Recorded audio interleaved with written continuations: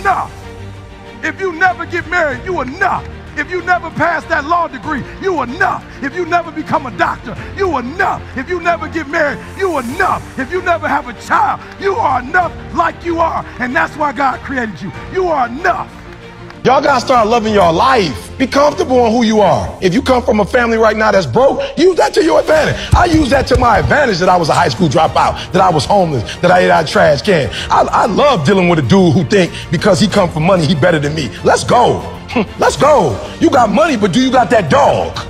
Yeah, you got money, you got privilege, but do you got that dog? Do you got that stamina? So yeah, you might have something I don't have right now, but if I work hard, I can have what you have. Effort is isolated. The reason why effort is isolated, because nobody can dictate. Effort is 100% in the mind. No coach, no player, nobody else can make you run to the ball. Nobody else can make you finish the tackle. Nobody else can do it. When you finally figure it out, how to win real battles is found through fundamentals. That's what wins championships. That's what wins battles. Blocking, tackling, until they get tired, because you don't know what tired feels like. The reason most people fail is because they give up what they want most for what they want now. We got to be excited about the future. We got to do things that make us want to live. It cannot always be about problems every day. I mean, do you want to wake up every morning and everything's just a problem? Well, what inspires you and what makes you excited about the future? There's got to be some things like that. Self-confidence is really someone who keeps promises to themselves, because self-confidence is really like your reputation with yourself. If you've got a great reputation with yourself and you know you can trust you, you're not so concerned about your reputation, what other people think about you. That's right. So if you're always worried about what people think about you, it's because you really don't think great about yourself. And you don't think great about yourself because you lack self-confidence. And you lack self-confidence because you keep not keeping the promises you make to yourself. So my confidence came from my preparation and from my consistently doing the things I told myself I was going to do. So I built this reputation where I trust me.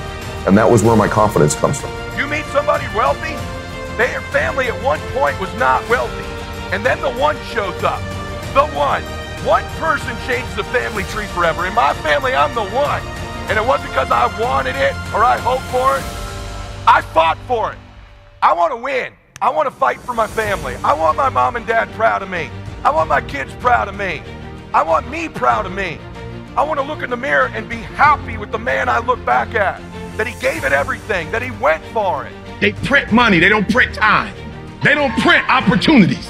You can lose money and get it back. You can't get time back. You can't get experiences back. Worship getting your time back with your family. Average people focus on money.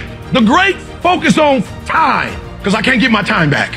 What do you do when 1,000 other people want exactly what you want?